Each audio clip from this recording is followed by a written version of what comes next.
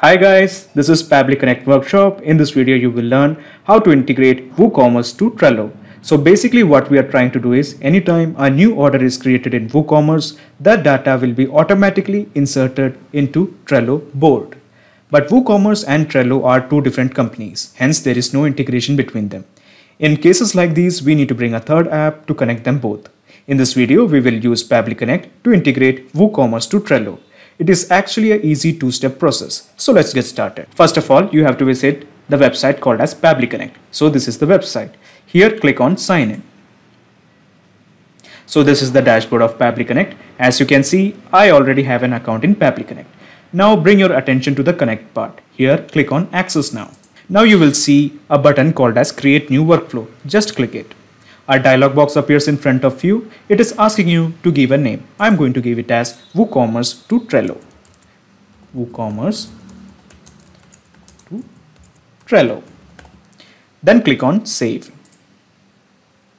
When you click on Save, a window appears in front of you. This is called as the trigger window. Here in the Choose app, change it from Webhook to WooCommerce.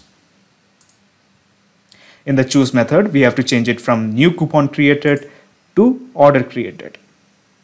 New Order Created. Now let's go to our WordPress site. Here bring your attention to WooCommerce. Then click on Settings.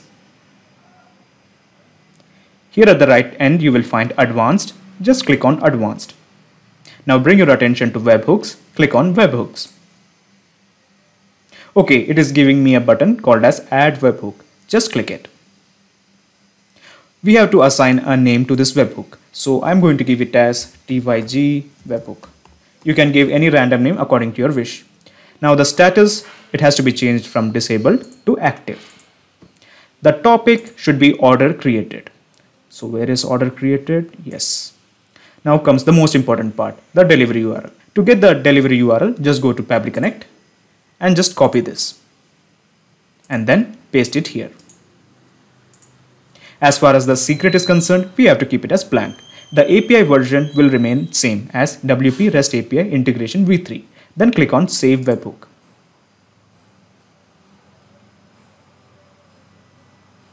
Okay, it is showing that the webhook has been created. So we have basically integrated WooCommerce to Pabbly Connect. Now let's see whether Pabbly Connect can capture any data from WooCommerce. To do that, let's go back to Pabbly Connect and click on Capture Webhook Response. Okay, it is showing that it is waiting for a webhook response. Now let's go back to WooCommerce and click on Products. Here, click on All Products. As you can see, I have made a ton of products. So I'm going to choose this product, View, and I'm going to purchase this product, Add to Cart. Okay, as you can see, I have already filled some random information of a dummy customer. Okay. So the email address is ashirai824@gmail.com. The first name is Ashi and the last name is Rai and the rest of the details. Then click on Place Order. Okay, it is showing that the purchase has been made. So let's see whether Pabbly Connect has captured this data or not. Let's go back to Pabbly Connect. Yes, the data has been captured.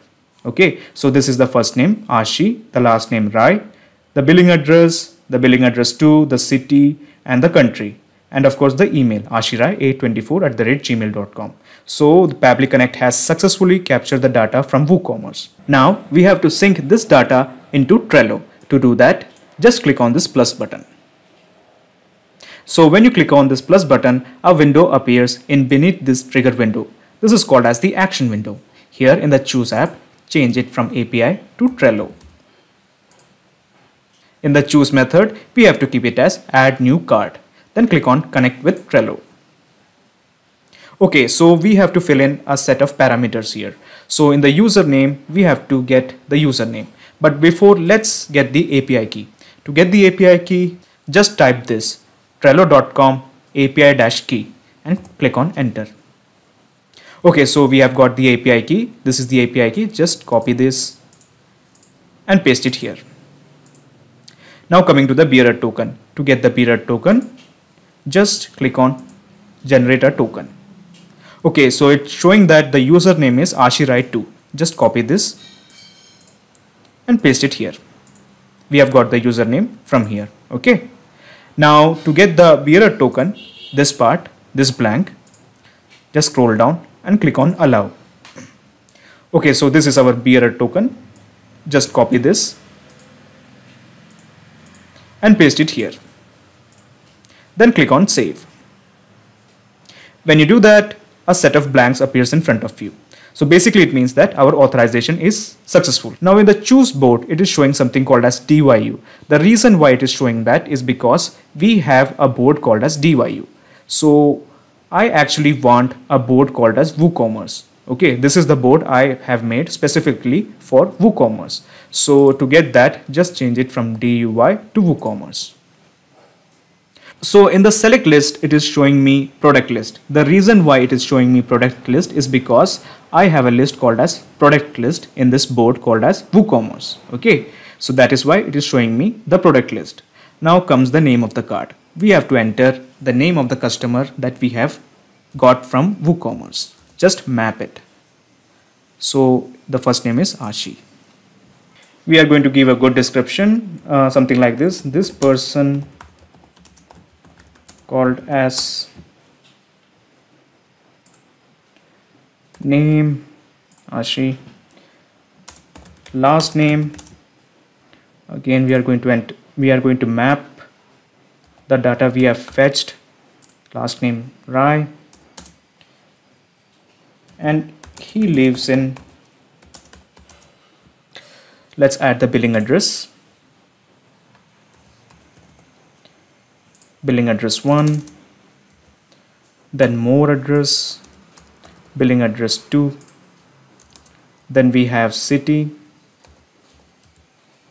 Bhopal, and let's add country too. Yes. Okay, so we have given a brief description. Then click on save and send test request. So the API response is showing that it has sent the data to Trello. So let's check in Trello whether we have got this data. So this is Trello. Yes, it is showing in the product list a person called as Ashi has arrived. So let's click this. So this is the description that we had filled. This person called Ashi, last name Rai, he lives in this address and the country India.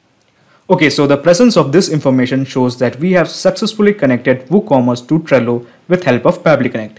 This means anytime a new order is created by the customer in WooCommerce, his data will be automatically inserted into Trello board.